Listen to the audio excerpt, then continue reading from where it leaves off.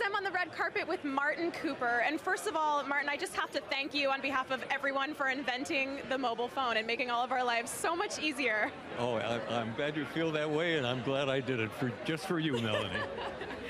So, with mobile phones these days, can you believe that we actually have internet and GPS tracking devices on them? Did you ever think it'd get to that point? No, well, when we created that first cell phone, there was no GPS, there was no web, there was no internet, there were no digital cameras, so we didn't anticipate that. But we did know that someday everybody would have a cell phone, and that's almost true today. I can remember back to my cell phone in 7th grade. It was like the big Motorola Zach Morris cell phone. Sure. And you were in 7th grade?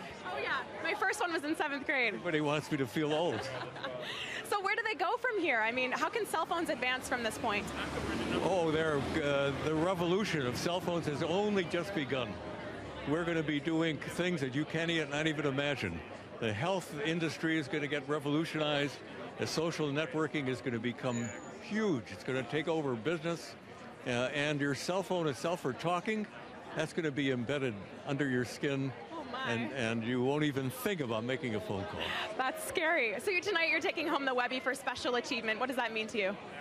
I think it's a great honor, and I'm very pleased that they picked me.